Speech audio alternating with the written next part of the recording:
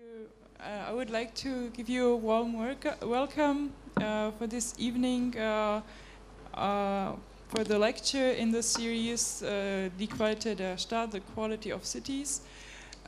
This focus of the 2017 lecture series is the performativity of the city, emancipation and integration in the urban society. The lecture series is co-organized with the Institute of Sociology of the TU Berlin, and it is funded by the Federal Agency for Civic Education. We also hope to be online, and that the link and the discussion will be streamed online. So it's also a warm welcome to everybody out there in the internet. The topic tonight is the Metropolitan-Narratives and Integration in film, text, and image. I'm happy to welcome Professor Franziska Bollerij, who arrived from Delft, from the Netherlands, to give us an introduction on the concept of the metropolitan narratives and the mythos Metropolis, based on her book, which was published in the year 2006, I believe, and 10 in English and German. And it's a very intriguing collage of different approaches to the city as inspiration for filmmakers, architects, writers, and artists. Professor Bollerij is a professor of history and of architecture and urbanism at the Faculty of Architecture at the TU Delft. And at the moment she's also the head of the Institute of History of Art, Architecture and Urbanism in Delft. She's mostly concerned with a utopian utopian concept metropolis of the 1920s, and she has been a member of different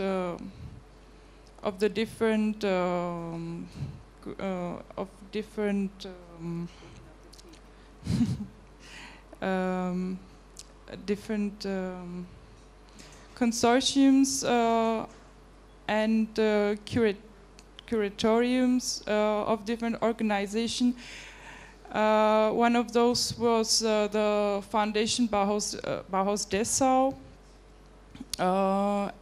As well, she has held a guest professorship in different universities worldwide, in Zurich, I understood, in Holland, in Berlin. And she's published numerous books and articles, among others, Cornelius van Esteren, Urbanism Between the Style and Siam, in Bauweltfundamente in the year 2000, Building Culture in the Netherlands, or a re-edition of the book Architecture Conceptions of the Utopian Socialists, Alternative Planning and Architecture for the Societal Processes, from the 70s, and re-edition in the 90s, and also other books in the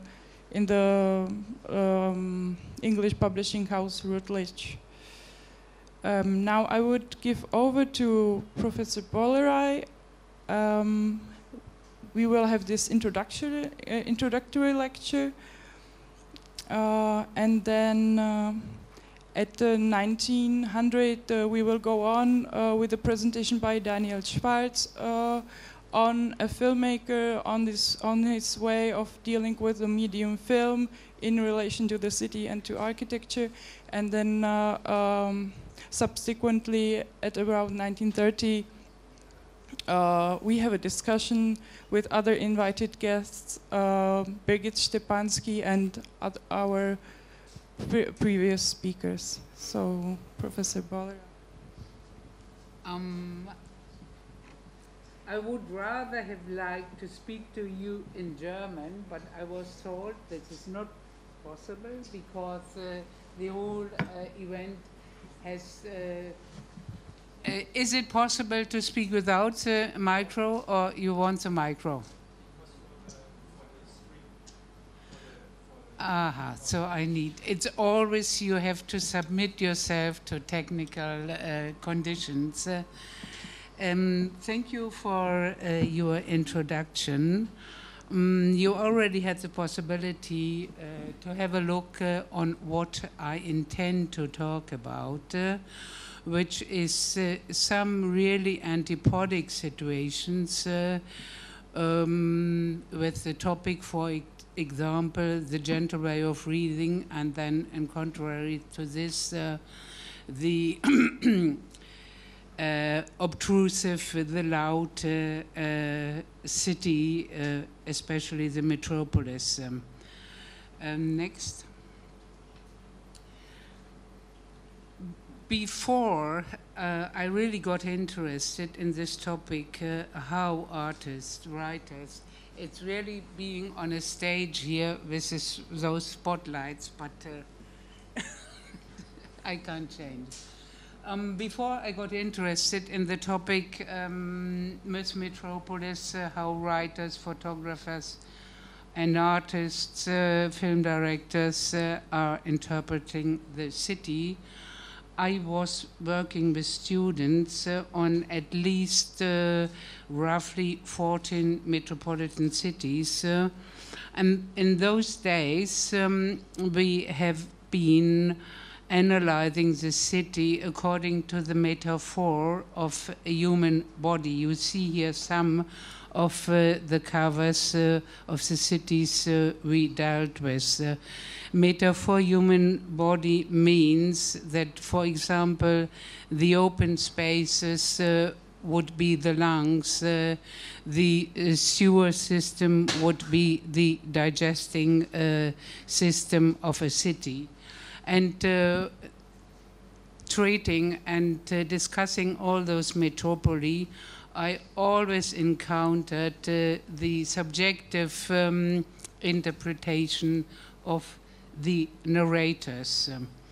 And before starting the lecture, which is a reading and not a free spoken one, because I'm using a lot of quotations, I want to dedicate, and this you find under the title Narrata Refero, I want to dedicate some of my ideas on the expression of the narrative.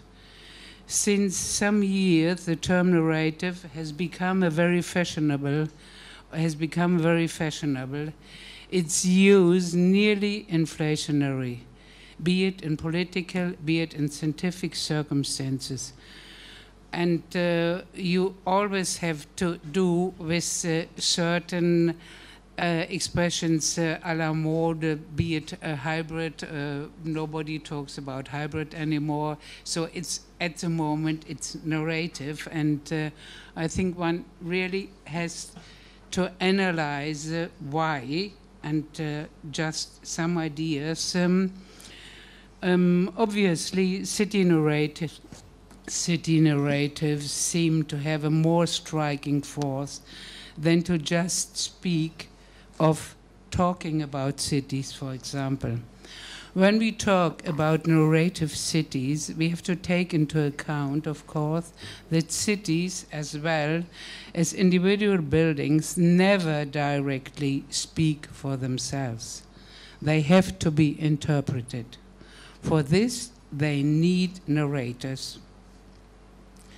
But the fixed Latin expression narrata refero, which is the title of this small piece of text, means I'm just referring to narrated context instead of direct personal experience and interpretation. The latter process and creative action is what I will refer to in my lecture, tracing the many different ways interpreters of all kinds, be they writers, photographers, painters, film directors, are approaching the multifaceted phenomenon of the city. Before giving you a report of the respective narrations, I would like to draw your attention to a rather recent topic, which is the commercialization of city images as well as the phenomenon of global urbanization. Those would be the two first topics I'm going to talk about. They constitute a modern variant of the much older occupation of mirroring the city in the languages of different arts. Yeah. The forming of an urban image today no longer seems to be a process, although this image is rooted in the historical process that produced the symbolic and iconic characteristics of the city, of the metropolis. This image does not grow anymore, it is designed. It is commercial forces that stand in harsh contrast to a thorough reading of the products of writers, painters, and film directors interpreting a city. And I will show a series to illustrate what I just have been quoting. You have the subjective individual view, for example, of the iconic building of the Eiffel Tower by Signac and Delaunay. Or you have the international Indian, multinational Indian steel concern Mittal using the Eiffel Tower for an advertisement. Although it's not steel, it was, when it was built, of course, cast iron. Or other interpretations exist where artists draw their fantasy from maps. Here you have an interpretation titled 42nd Street compared with the real map of the Falk Plan of New York. Or again, the maps you can see a fashion design by Paul Smith with the map of London, or Joseph Frank, architect of the 1920s, 30s, again with an interpretation of Midtown and downtown Manhattan. Maps for a long time already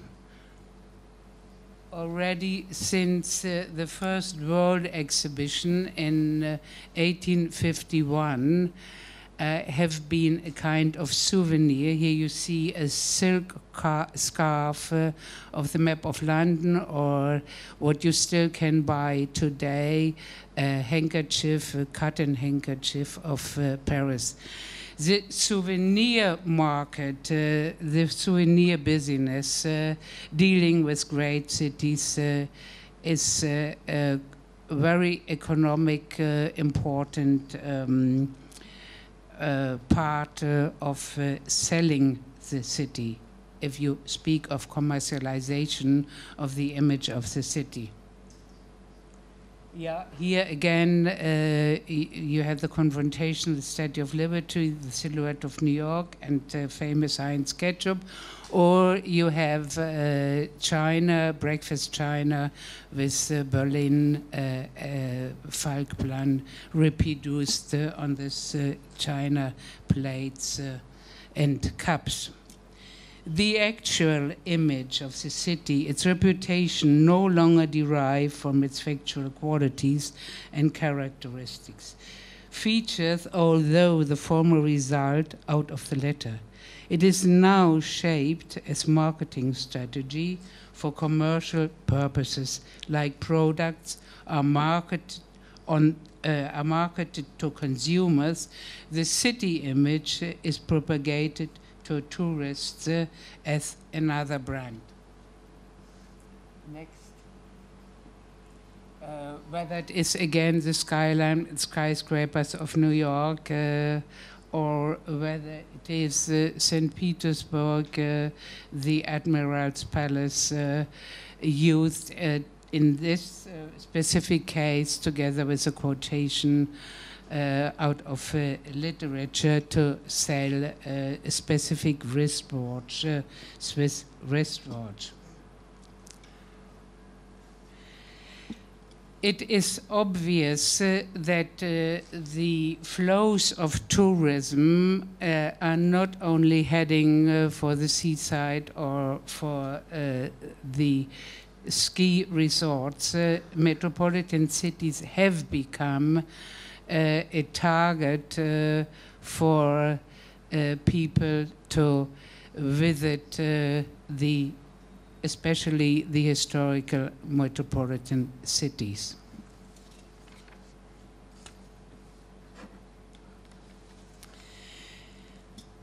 Each European metropolis sports at least one or two symbolical power peaks. Besides exploiting all the associations, expectations, and hopes that are linked to its name, in most cases, a building is made a symbolic carrier of significance. Around the world, the Eiffel Tower and the Eiffel Tower as a synonym for Paris, as the Brandenburg Gate stands as a token for Berlin, as does the Tower Bridge for London, etc. Therefore, it is easy to understand that cities refer to architectural and town planning activities when acting in the political or economical field to strengthen their image. In this game, metropolitan cities certainly have an advantage. Historical importance as well as qualities of urban spaces are deeply incorporated into their public image. They feed on the metropolitan glory that surrounds their history from old. Here, two examples, two bird-eye views, which show the richness of representative buildings in metropolitan cities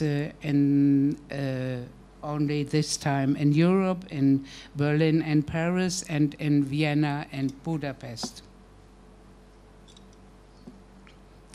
Metropolis, according to the etymologic derivation, still means town of the mother, the special orbs that puts other cities into second place concerning its role as model place of experiment, variety, or multitude. Even agglomerations of cities such as Holland's Randstad or Germany's Ruhrgebiet use the term Ruhrmetropole, for example. They use the term metropolis to conjure up a positive image. Firms, offices, or associations of all kinds like it as an escape route out of everyday provincial limitations.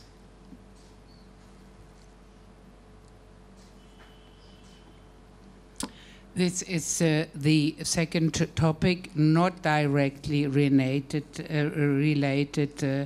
to the view and interpretation of the narrators. I was at the beginning mentioning that I wanted to talk about the commercialization of the image of cities and about the topic of global urbanization. According to the insatiable hunger of mankind, to move to cities, migration has caused urban condensation and explosive growth.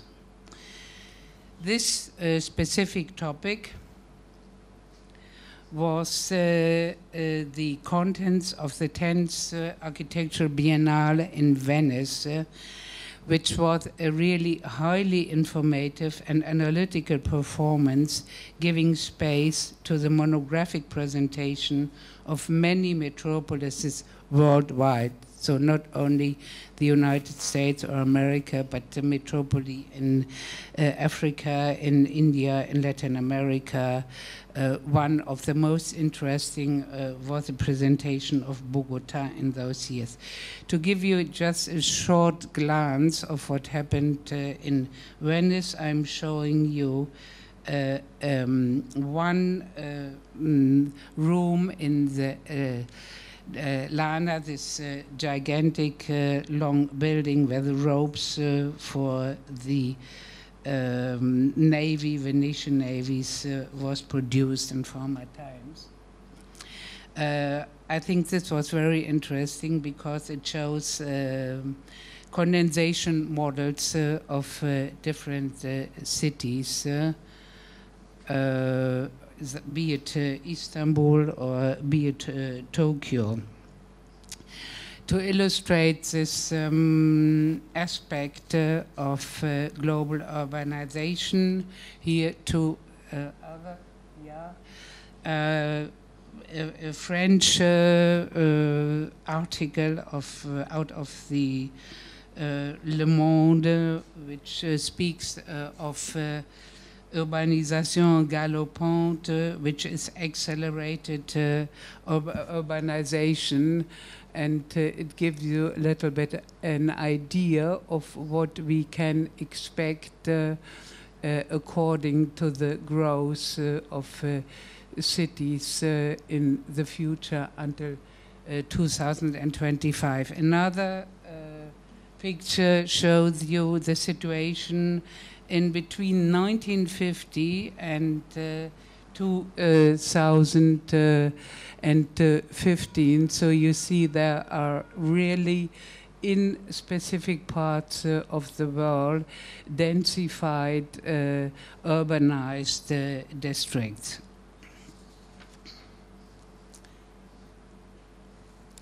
By the millions they come, the ambitious and the downtrodden of the world, drawn by the strange magnetism of urban life.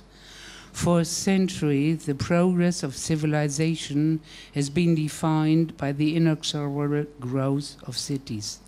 Now the world is about to pass a milestone. More people will live in urban areas than outside of them, which is already the case. More than 80% of the world population lives in cities. Does the growth of megacities portend an apocalypse of global epidemics and pollution? Or will the remarkable strengths of self-reliance that can be found in some of them point the way to their salvation? The quote thematizes the attraction, the magnetism of large cities, as well as the threat and the dangers tied up in them, the bright sides and the dark sides of metropolis. Fascination and misery, apotheosis and apocalypse, these are themes that again and again, not only the positive aspects, inspire the imagination of writers, artists, film directors, photographers, philosophers, sociologists, and historians. So now I am coming to the real interpretation, and the first one is the city as threat. The city has turned the struggle with nature for food into a struggle of human beings with themselves. That the profit people are fighting for here is not yielded by nature, but by people. Build your cities proud and high, lay your sewers, span your rivers, work feverishly, sleep dreamlessly, sing madly like a warble. Underneath, below the deepest foundations, there lives another race of men. They are dark, somber, passionate. They muscle into the bowls of the earth. They wait with a patience which is terrifying. They are the scavengers, the devourers, the avengers. They emerge when everything topples into dust. The apocalyptic picture Henry Miller could use here in Sexus could easily be used as a summary for Fritz Lang's film Metropolis, or later Ridley Scott's Blade Runner. Critics of large cities see the metropolis as a Babel of sin and speak of a brutalization of morals and even the decline of culture. The shadow sides of metropolitan life were uncovered by a whole line of individuals, from Louis-Sébastien Mercier's Tableau de Paris to Eugène Sue's Les Mystères de Paris, from the dark sides of Charles Dickens to sketches and photographs by Heinrich Zille and Käthe Kollwitz, or George Groth's biting documents. See more? So you have here Dickens, and you have Heinrich Zille, and you have Käthe Kollwitz. Poverty and crime are often treated as cause and consequence by critics striving for improvement, in other words, not so culturally pessimistic critics. Views that have been documented, though obviously against a different background, by Charles Chaplin, in the form of a parody in his film The Kid or City Lights, or even before that by the New York photographer Jacob R. Riis in his book How the Other Half Lives, published already in 1929.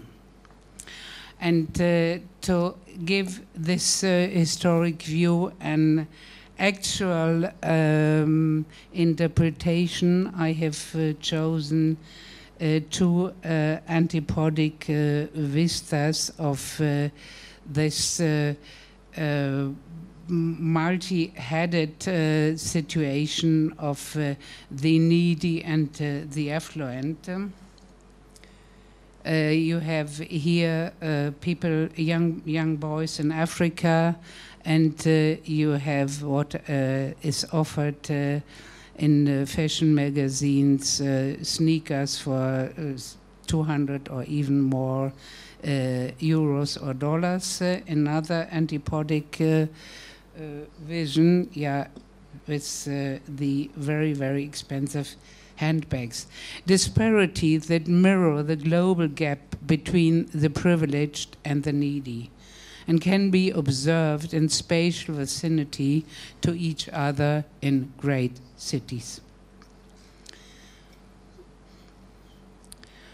For the great cities, O Lord, are lost and stray. The greatest is no more than the flight from flames.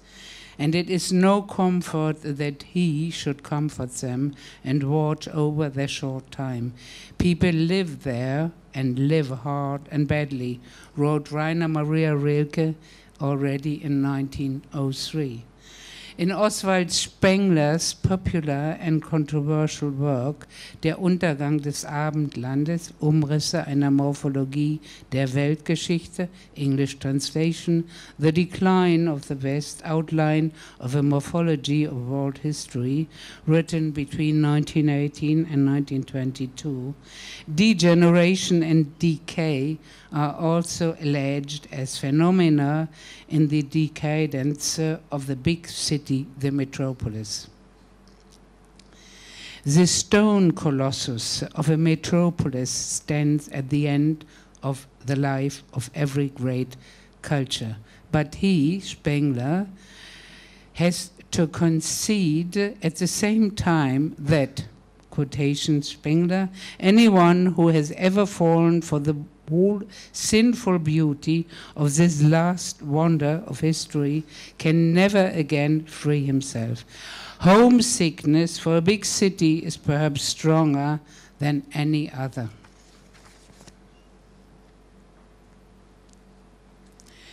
This homesickness, or this homesickness for, or better, identification with the metropolis, we already encounter in the 19th century with Christian Friedrich Heppel.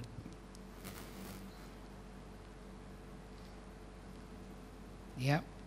I really like being in Paris. I can't understand how there can have been people who didn't like being here.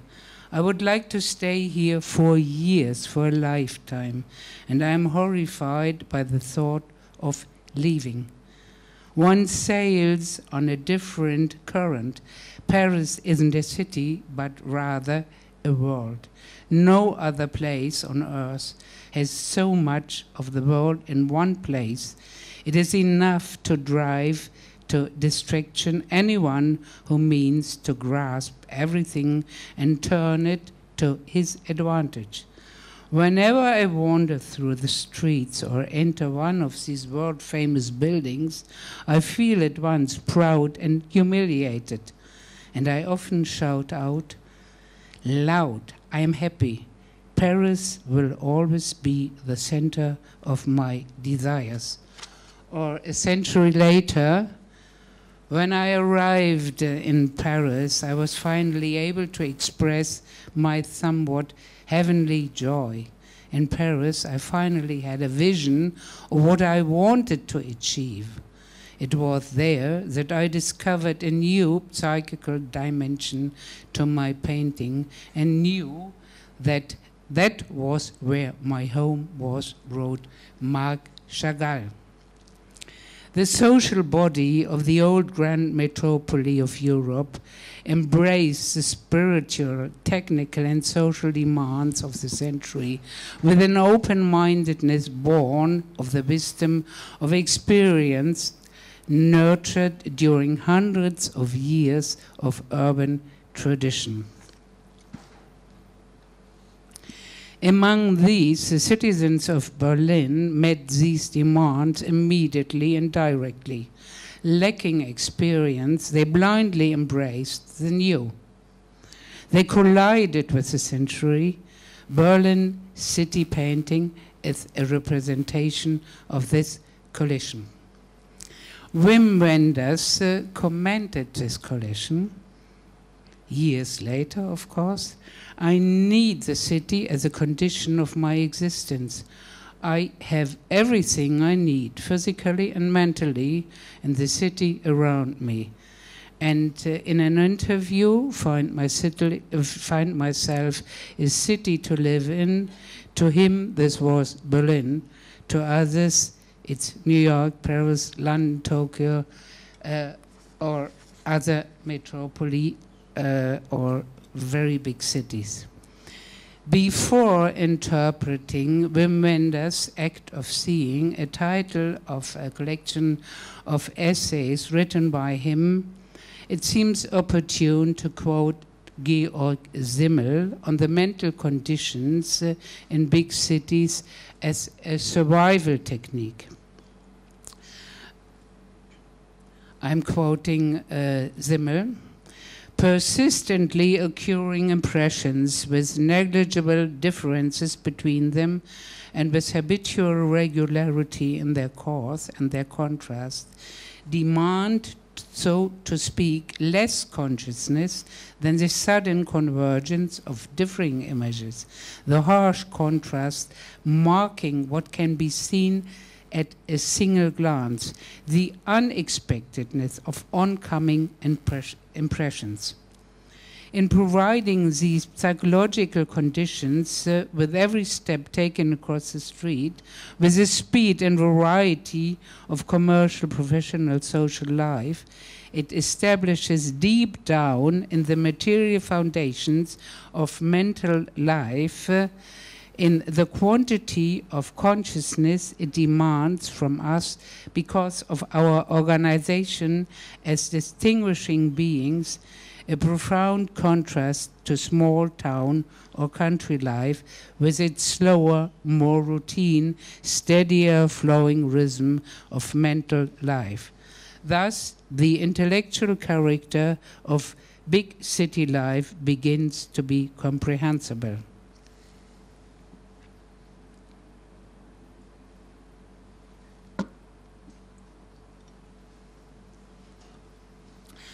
This, as already mentioned, this analytical description is mirrored in the form of snapshots in the art production of the 1920s in Berlin.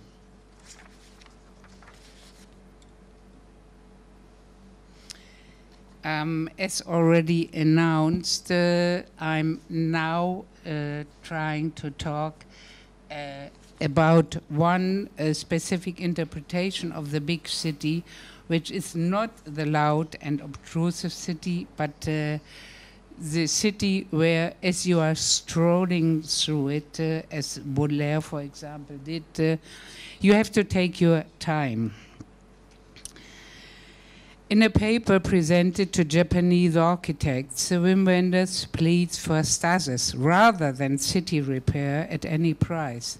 Contemplative rather than affirmative planning correlates with his ideal vision of the city. There must be room for pauses. Pauses for an optical breather, for reflection, for making sense, for digestion, for suggestion.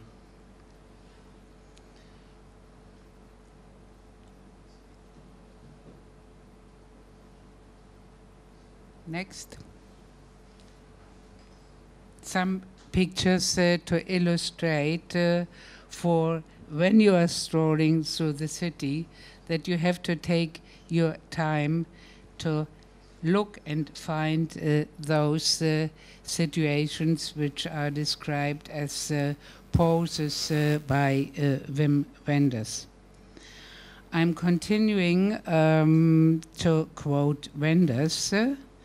And I want you to consider the opposite of what is by definition your work, not only the construction of buildings, but the creation of spaces.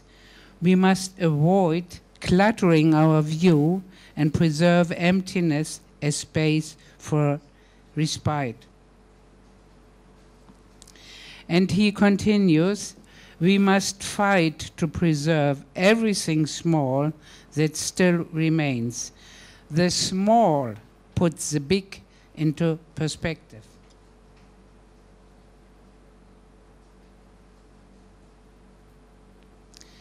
In a city, the small, the empty, and the open are the batteries that allow us to recharge, that protect us from the overpowering influence of the big. Wenders' film, The Wings of Desire, would have been unthinkable without the significance of space.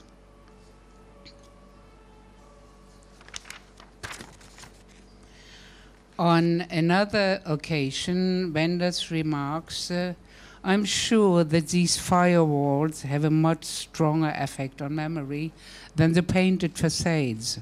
The broken engraves itself on the mind much more clearly than the intact.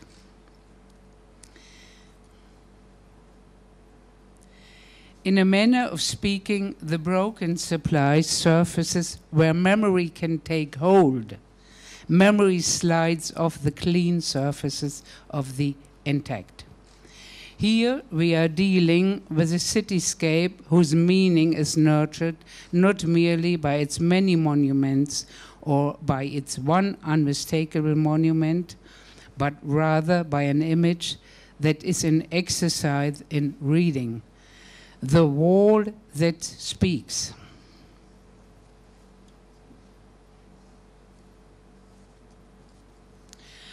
I do not know whether I have already said that it is this wall, writes Rainer Maria Rilke, in the notebooks of Malte Lauritz Breger.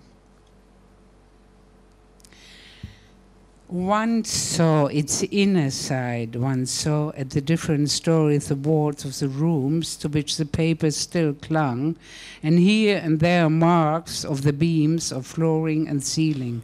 Near the room portions there still remained along the whole length of the wall a greyish-white streak. Across this there crept in worm-like spirals that seemed to serve some unspeakable, disgusting digestive function, the gaping, rust-covered channel of the water-clothed pipe.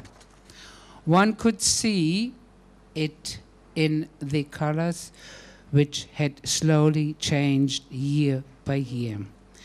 And from these walls, once blue and green and yellow, framed by the tracks of the disturbed portions, the breath of these lives came forth. The clammy, sluggish, fusty breath which no wind had yet scattered. There were the midday meals and the sicknesses and the exhalations and the smoke of years and the sweat that breaks out under the armpits and makes the garments heavy, and the stale breath of mouths and the oily odor of perspiring feet. There were the pungent tang of urine and the stench of burning soot and the grey reek of potatoes and the heavy, sickly fumes of rancid grease, and more that had oozed down from above with the rain which over cities is not clear. And much more was there, the sources of which were not known. I said, did I not, that all the walls had been demolished except the last. It is of this wall I have been speaking all along. In complete contrast to this thoroughly associative piece of literature is the attempt to conquer the loud and obtrusive city.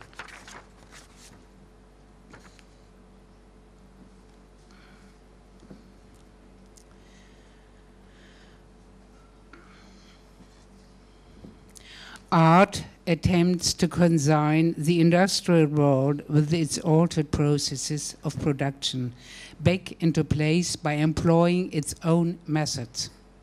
The alliance through alienation by means of a montage of heterodox elements is thus placed in a new context. At the same time, art requires of anyone approaching it a readiness and the effort required for a new way of reading. The aim here is an effect of discontinuity, a granting of meaning which removes the incompatible materials from the original and functional relationship in order to unite them in a new entity by means of an artistic treatment which is then in a position to make statements about the original context.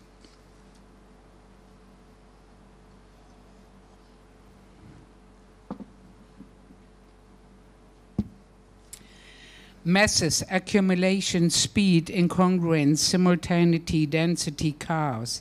These are all nouns describing the large city. They have always provided a stimulating and fertile soil for artists and writers. They inspired the creation of ever newer cityscapes, masses of people, of stone, of images, of noise, of light, and of atmosphere, and their domestication by the means of collage or montage. As far back as already 1740, Giovanni Battista Piranesi had already searched for an artistic medium, a method of representation that would dominate these superimpositions, the simultaneity, mass, and density. His Antiquità di Roma and his Carceri are an expression of the entwinement of stone, history, and life coexisting alongside one another. They are attempts to conquer the labyrinth of the city already in the 18th century. And I stay with the 18th century. I already mentioned him. One journalist who was already in the 1740s and 50s a very modern journalist, the writer Louis-Sébastien Mercier. He shows an equally modern medium to characterize the metropolis of Paris. I mentioned his book Tableau de Paris, which appeared in the 1780s. Like a lighting technician, he allows beams of light to glide over the city.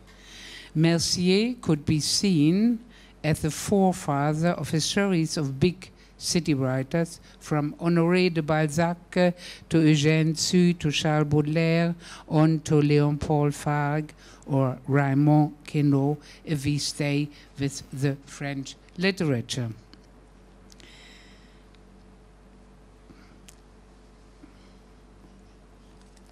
The viewer is not only impressed by the abundance of visual impressions, but also by the masses of people and their stimulating diversity. The people around me here, boy, it's Babylon, a melting pot of all races.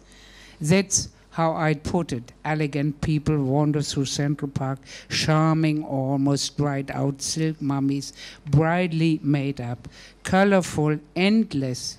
Sometimes you almost get dizzy. Yes, I find it exciting to depict this full life, wrote George Ross to Wieland Herzfelde in the 1920s. And Theodore Dreiser, also from New York, noted in the 1920s as well. Already at 6 and 6:30 in the morning, they have begun to trickle small streams of human beings, Manhattan or cityward. And by 7 and 7, thank you. By 7 and 7:15, these streams have become sizable affairs. By 7:30 and 8, they have changed into heavy, turbulent rivers, and by 8:15 and 8:30 and 9, they are raging torrents, no less. They overflow all the streets and avenues and every available means of conveyance. They are pouring into all available doorways, shops, factories, office buildings, those huge affairs towering so significantly above them.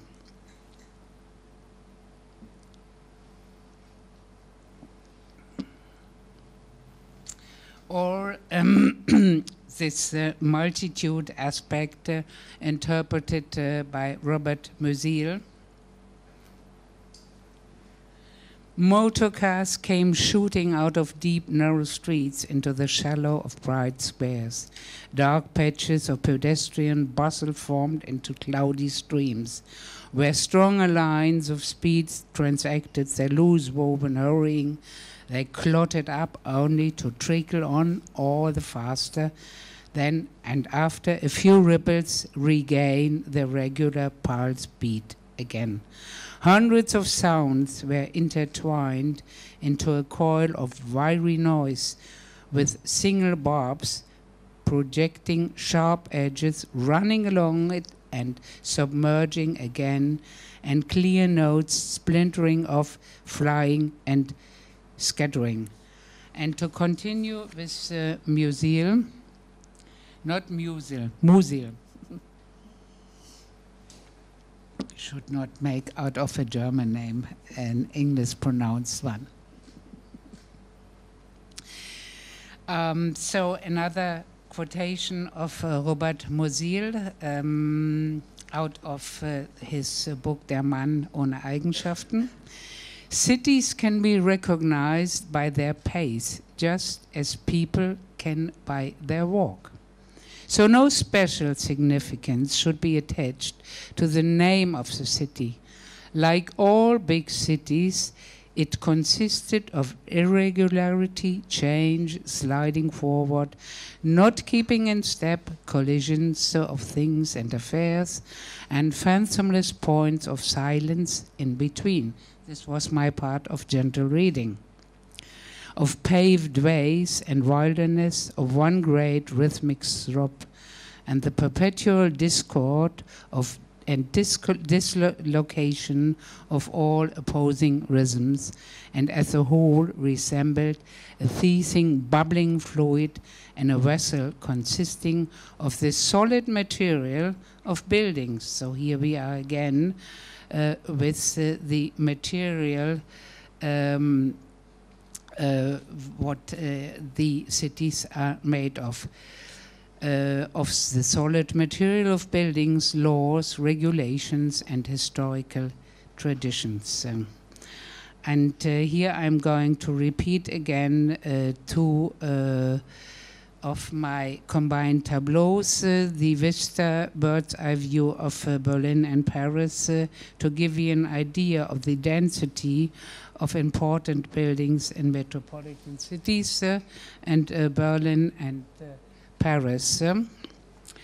And the last very short idea that I try to put onto the fore is titled Standardize or Revitalize.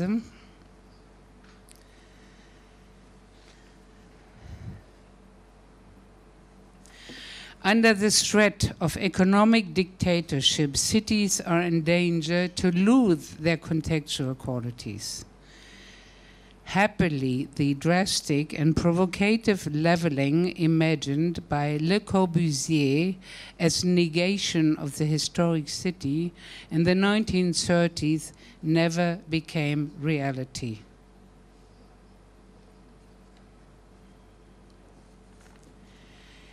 A plea for the maintenance of the manifold qualities of metropolitan agglomerations does not mean to lock the existing city up in a glass bowl, but to save and further the narrative qualities, responsible decisions regarding the spatial, cultural, social, and historic context have to characterize the urban planning process and free it from the omnipresent property speculation as documented in the film Property Drama, which was shown at the Chicago Architectural Biennale in the last month in November. That's what it was all about. Thank you for listening.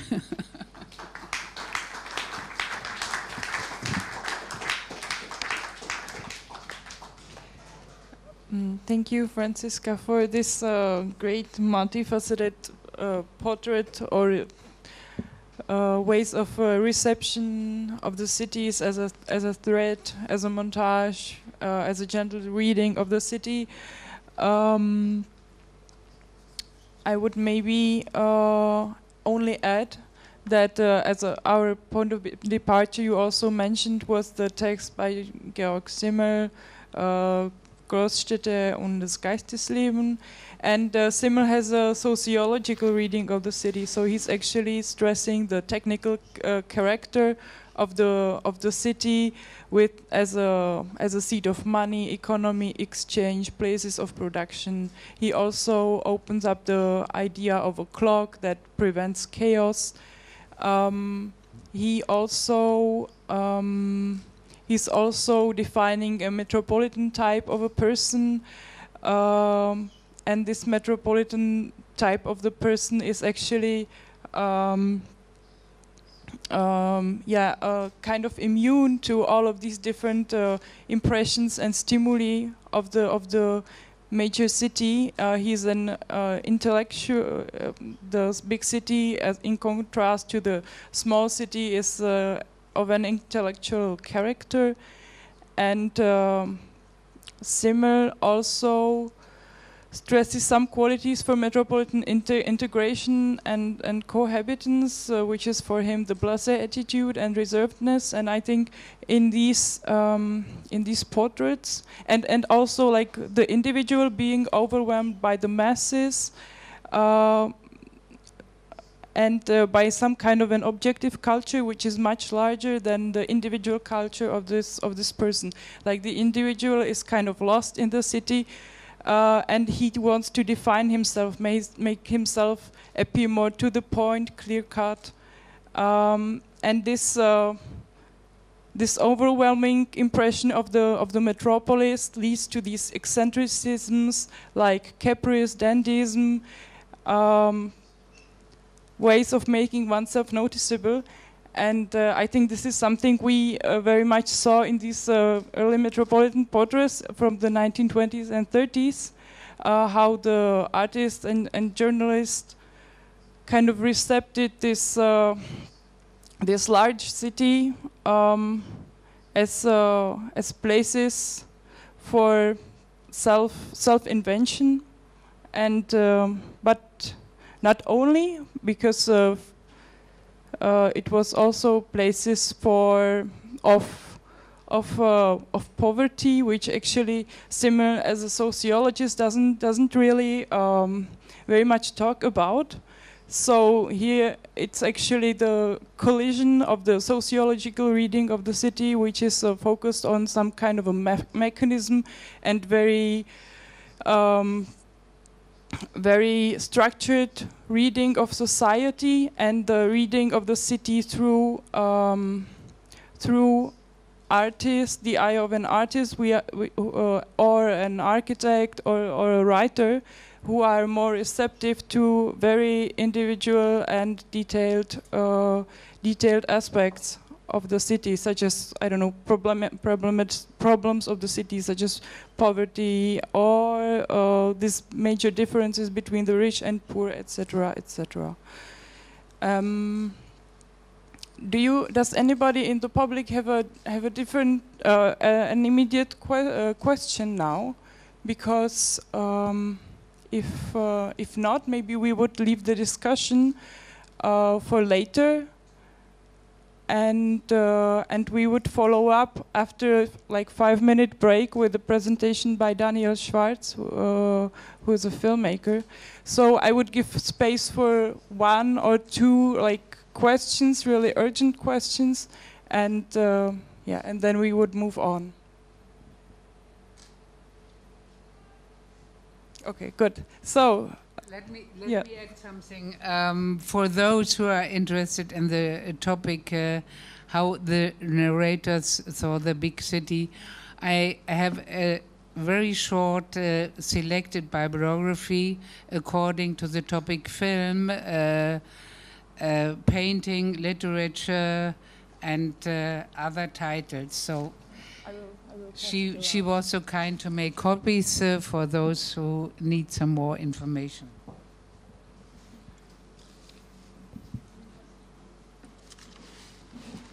So 5-minute break so that we can change the design and layout here of the space, and then I'll ask Daniel.